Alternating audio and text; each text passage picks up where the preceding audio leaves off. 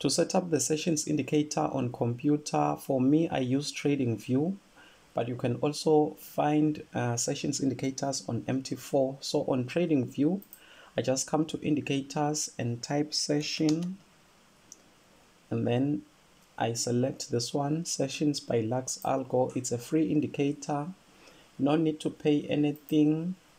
Okay, the indicator is going to appear like this. Just go to the settings and then scroll down. Make sure to uncheck the last 4 boxes, this ones, and then you press OK. These boxes are your sessions. If you want to see, let's say, only the London, just go to the settings and uncheck the other sessions and leave London only.